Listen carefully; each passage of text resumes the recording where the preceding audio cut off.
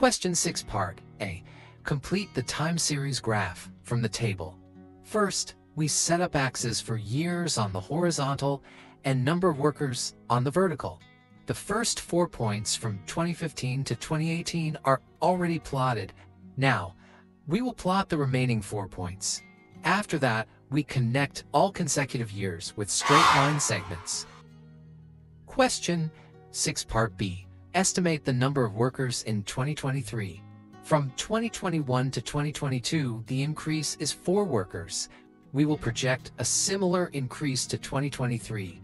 Mark the year 2023 with an estimated value of 84 workers and draw a dashed extension from 2022.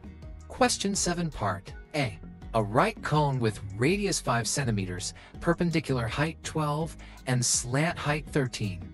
The curved surface area formula is pi times r times L, where L is the slant height. Beth used 12 instead of 13. That is the mistake. We draw the cone and label R equals 5, H equals 12, and L equals 13. Show the correct formula. Show Beth's substitution using 12 and highlight the 12 as wrong. Question 7 Part B. Adam estimates the area of the base using pi approximately 3.